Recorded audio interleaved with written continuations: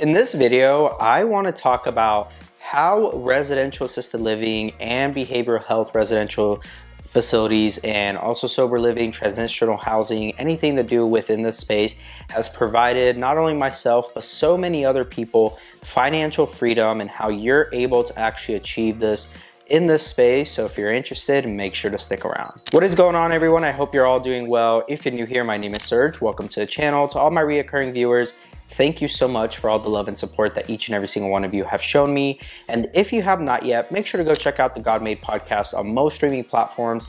Also, feel free to go check out LegionAssistedLivingAcademy.com, where I teach how to start your own facility from A to Z. Also, if you are wanting to book a one-on-one mentorship call with myself, that will also be at LegionAssistedLivingAcademy.com or in the description of this video.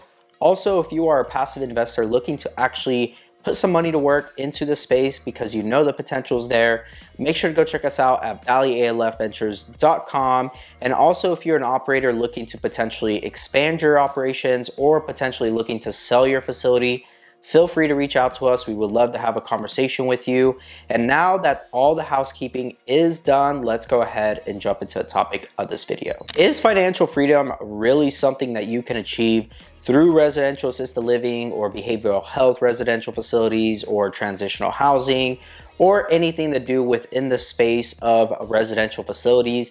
And the answer to that question, I'll be honest, is yes. So up front, I would tell you that just because from my professional opinion and what I've been able to achieve within the space has provided myself and my family and people around me and other people that I know the financial freedom to be able to actually go out there and continue to pursue what they're passionate about because of the space and because of these types of businesses. Now, a lot of people have different things in mind when it comes to financial freedom and what that truly means. And it can be subjective to each and every single individual of what financial freedom is. But for me personally, and from my experience, financial freedom is more than just a certain number that you hit per month from an income perspective, but what it actually allows you to do on a time-to-time basis. One thing that people do not talk about when it comes to financial freedom is time freedom, right? How are you utilizing that time with the finances and the resources that you've been able to achieve through certain businesses? Is that something that you consider and factor in? And so for me, that does play a huge factor in what does financial freedom truly mean. When you talk about financial freedom and what that may mean for you, for me, it's being able to have the time to be able to go out and enjoy it with my loved ones, doing the things that I enjoy doing on a day-to-day basis. And that can also consist of working on your businesses, right? Being able to have the freedom to be able to continue to grow it and to continue to provide you more resources and means to not only get the things that you want, but also enjoy life to the fullest extent. And so with residential assisted living and all these different things that I do now, it has provided me the means to be able to, continue to grow my businesses and to spend time with my loved ones. I am a married man now. I do have two children of my own, and I do have a growing family. And it's something that I am very grateful and fortunate to be able to spend time with them and to be able to watch my little ones grow and to be there with them every single day.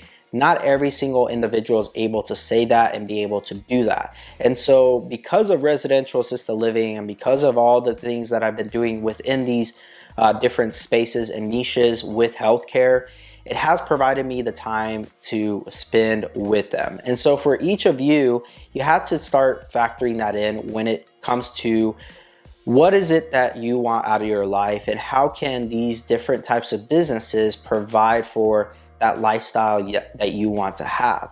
And how do you go about doing that? And so everything that I've taught on this channel and everything I teach through what I do at the moment and what I've done in the past to be able to tell you all that it is definitely achievable through residential assisted living, through these different business ventures, but you have to be willing to commit to it. You have to be willing to go all in. Everything I've done to this point, I've gone all in. Now, with residential assisted living, when I first started out and started my very first facility, I went all in. Even though I had my nursing degree that I could fall back on and go work a part-time job as a nurse somewhere, whatever that may have been for me at that time, I decided not to do it. I decided to go all in and betting on myself. And I'm very happy that I did that. And I have no regrets about it. Not everyone can afford to go all in right off the bat, and it's probably not suggested and recommended, but at some point you gotta make that leap of faith in yourself and betting on yourself and on your proof of concept, on your vision of what you're wanting to achieve through this space. Most people that I know have stopped at 1 or 2 facilities. Reason being is because they make a decent living out of that, and actually a really good living. You know, to make anywhere from $15,000 to $25,000 a month profit that you get to take home from 2 facilities, that's huge, right? For a lot of people, that's life-changing. They would never hit that if they ever try to through a career unless they've been there for 30, 40 years. And so most people stop at that point. And to be honest, once you get to 1 or 2 facilities and you have it on autopilot for the most part, why not try to go and grow that business, right? Take the time that you've been able to get back through the 1 or 2 facilities that you have and keep growing that and keep thinking bigger. Think beyond residential assisted living, and not just residential, go into commercial. And when you start doing that and you start pushing that goal line and that goalpost, you start to realize you have way more potential than what you even thought. But don't become complacent, don't become content. And I know that this video is more of a motivational video and not so more like informational, but I would say in my personal experience, that is what you should strive for and you should do. And it's definitely more than achievable, especially when you're in a niche that not a lot of people even know about or even want to take the risk on learning and doing, right? The barrier of entry is higher to get into this space simply because of all the red tape and regulations when it comes to licensing and different aspects of this business, from billing, so on and so forth. But once you have the systems in place, once you get that first one up and going, it's only a matter of rinse and repeat.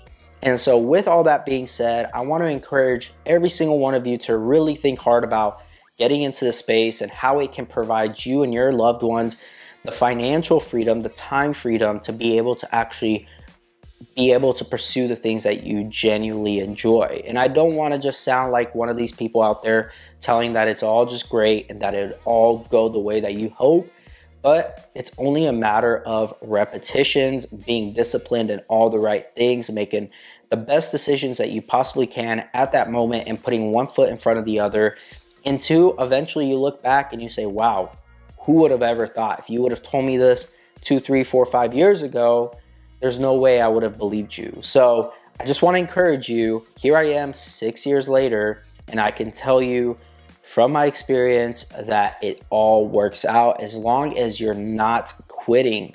Failure is not a thing. Quitting is. And so when those times come where you want to just give up and forget it, do not do that. Keep pushing forward. Keep pursuing your goal, your vision of what you've set for yourself and for your loved ones. And so with all that being said, make sure to go check out LegionassistedLivingAcademy.com if you are wanting to actually really expand your knowledge on this space and what it actually takes. Feel free to also book a one-on-one mentorship call with myself. And so with all that, I will talk to you all in the next one. God bless.